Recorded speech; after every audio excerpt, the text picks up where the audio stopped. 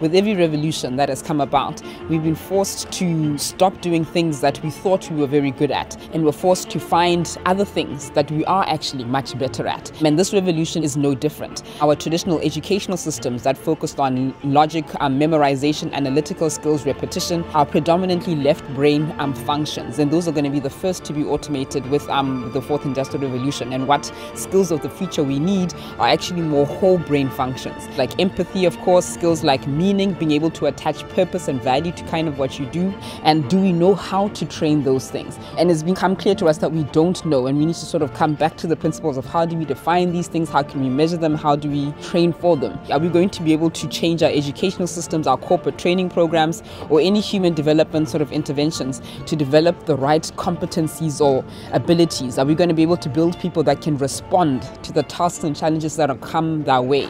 One of the challenges that we're looking at is around the concept of inclusive entrepreneurship. You have a lot of governments, incubators, private companies, all trying to set up ecosystems essentially to cultivate and support entrepreneurship. But we haven't necessarily seen results from these things. And we're working on a framework that allows you to better measure the efficacy of these ecosystems, so that when an organization does start these kind of entrepreneurship ecosystems, they actually have a benchmark against which to measure themselves, a better understanding of what works, what doesn't work. As technology becomes more pervasive, the more scalable the solutions that we build can be.